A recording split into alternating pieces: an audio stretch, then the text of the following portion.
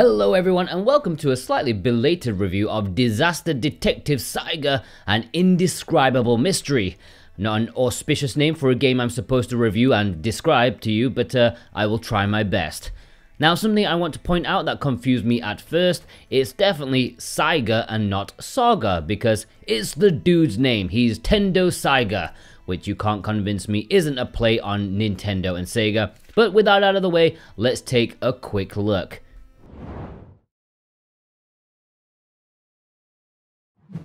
Disaster Detective Saiga is an adventure visual novel starring the eponymous, hapless, unlucky deadbeat private detective.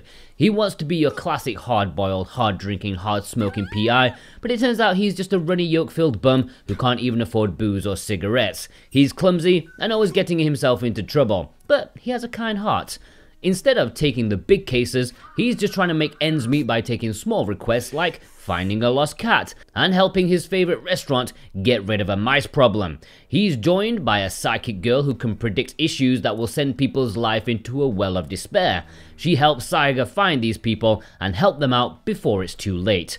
There are 6 fairly short episodes and there's a bunch of lovable, weird characters you'll get to know.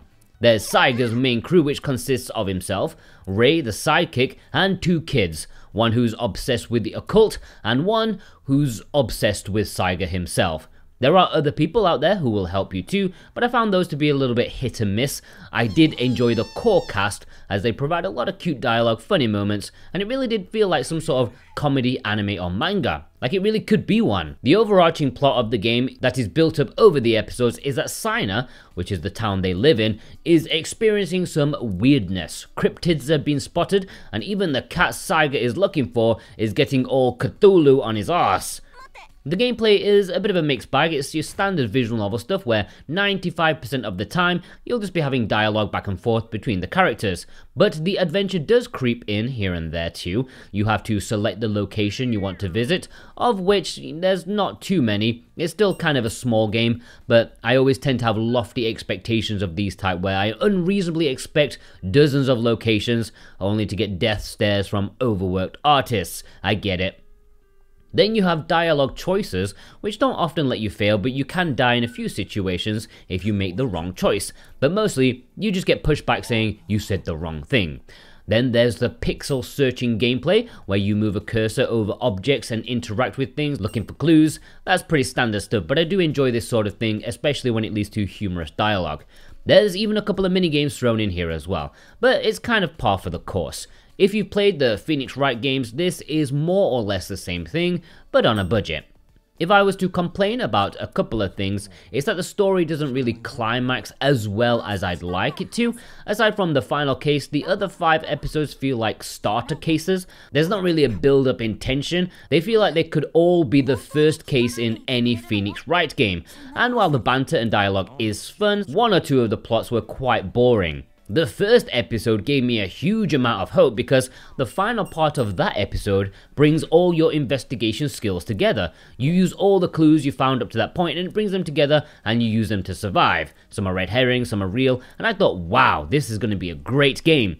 But it doesn't, live up to that again. Every episode should have ended with you using your deduction and analysis skills to solve the problem, but they don't. That disappointed me. But maybe I was just expecting too much and that was the gimmick for that episode.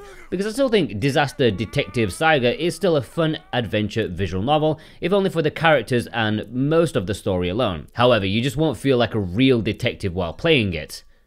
The English translation is fine, but there's a few presentation errors, like sometimes not having spaces between words, and a little bit of the wording and choice of phrase feels a little bit off, but I wouldn't expect perfection anyways. They've done a solid job. It's nothing I haven't seen in games from bigger publishers.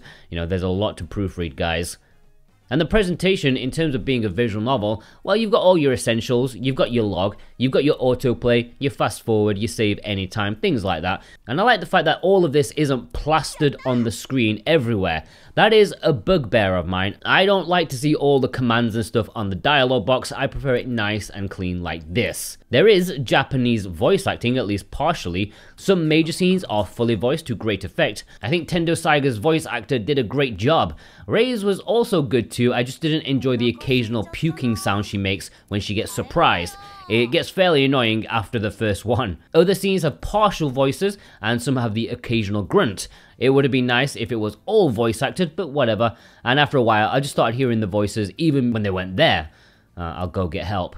Now this is available digitally on the eShop for $25 on the US eShop, £18 on the UK one, a decent enough price. You'd get more value out of the Phoenix Wright trilogy, but if you've already bought that on any of the million consoles they're currently on, this is something new, a bit different. It's not the worst price ever, nor do I think it's a bargain. But it is available physically, but only in Japan and Asian regions. Thankfully, it does have English. When you boot the game up, make sure you go into the options menu and select English. So if you want to import a copy for yourself, keep it forever, so it has some tangible value, then check the links in the description. Now this is not the kind of game that's going to stick around forever, trust me on that. I've been doing this for years. This is not the kind of game that will get restocked over and over again. It's an indie adventure game in Asia. If you click the link in the description and purchase, you also support us at the same time, and I thank you ever so much. Plus, in return for clicking our link, you can also get 5% off with our current discount code SWTV23. Now that runs out at the end of this month, so subscribe and check the latest Let's Get Physical video every Monday for the latest code updates if you're watching in the future. I'm not sure how this stands with the Japanese release, but the slightly more expensive Asian version is definitely rocking a soundtrack CD and an entire novel, which is in Chinese. But the soundtrack is good. I actually like the music here. It's perfect VN music, which means I can listen to it in the background while I'm writing other stuff. Definitely got to get my hands on that one. And this is in Japan too, but I'm not sure if they're all like this or if there's a standard edition as well. PlayAsia isn't really clear on that.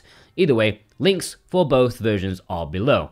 Or if you want some eShop credit, check out SwitchWatch.net. We've got some there for many a region.